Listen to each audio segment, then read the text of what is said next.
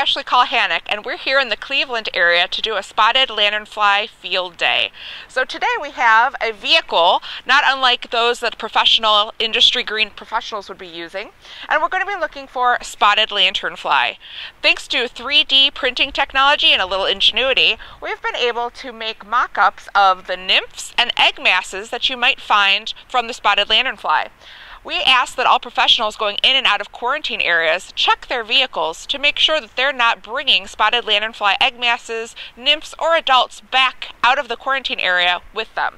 So here you might see a fourth instar nymph, which is starting to show its red coloration.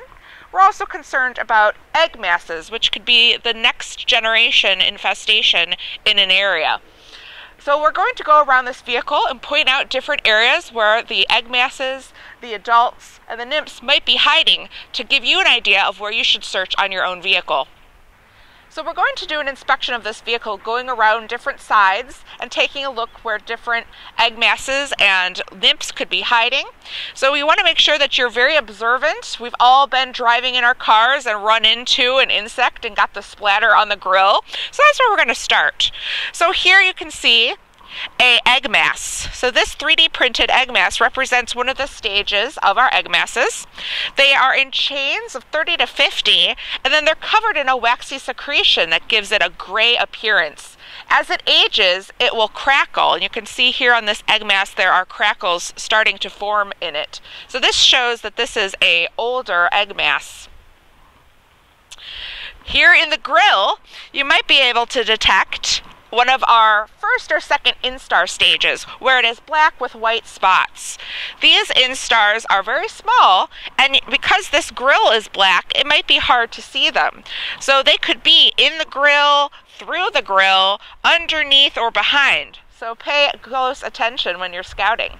Don't forget to look behind things. So even on this license plate, you can see that there are space behind it where they could be hiding.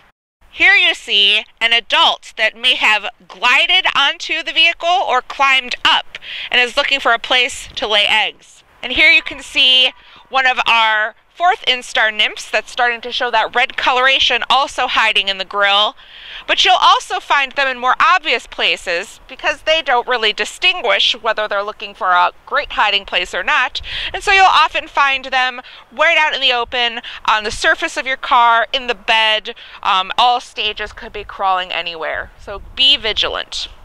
We know that spotted lanternfly likes to lay eggs on rusty surfaces, and so that means that our wheel wells could be a really ideal place for them to lay eggs and be found. So if I look down here on this wheel, you can see that there is a nymph on the lug nut here. You might not be able to see it, but right in the tire we can see some egg masses there, and there are several nymphs up around the rim here.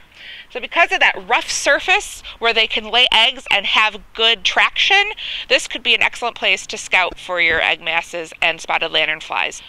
The spotted lanternfly has great camouflage for bark and natural surfaces, but don't be afraid to look deep because sometimes the camouflage might even work with your vehicle or your clothing. So here we can see an egg mass along the 1500 here. This is a nice obvious nymph that we can find. And even though it's black and white on a white and black vehicle, you might not notice some of these black and white nymphs here. They could also be hitchhiking on your fabrics, on your clothes, on your shoes, and so stepping into your vehicle, you might have some drop off, including this adult that is hiding behind the step. It's not out of the realm of possibilities that one could glide in between your vehicle and your cab and your truck. Here we have a nymph, egg masses on both sides, and again we also have some obvious spaces where it might camouflage with the coloring, but you might be able to see it. And if we come over here, even though this is very nicely and tight fitting, if you have a loose gas cap, there could be an area where there is an egg mass or a nymph could crawl in there.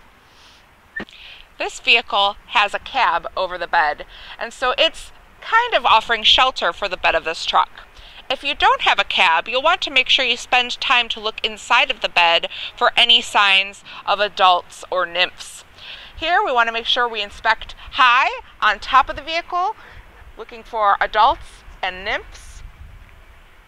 We also want to check underneath flaps and loose edges. And so here we have a young nymph just here on the light.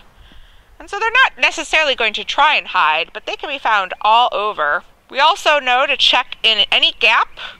So we have nymphs down here with the hitch. We want to check with the license plate. Any area where there is a handle could be a place where an adult is hiding.